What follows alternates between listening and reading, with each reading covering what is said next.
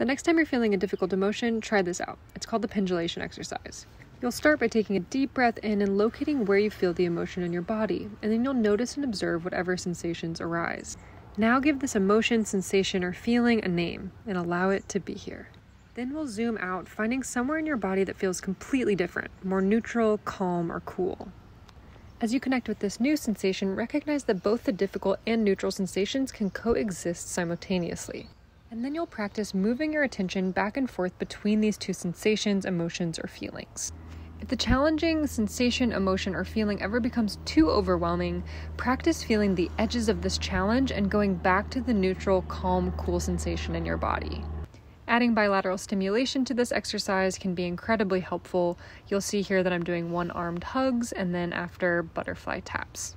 And remember, this is a sped up, shorter version, so please do this longer as you need to gain confidence holding difficult sensations, emotions, and feelings. Go ahead and save this video for later and follow the Will Rogers Motion Picture Pioneers Foundation for more in this series.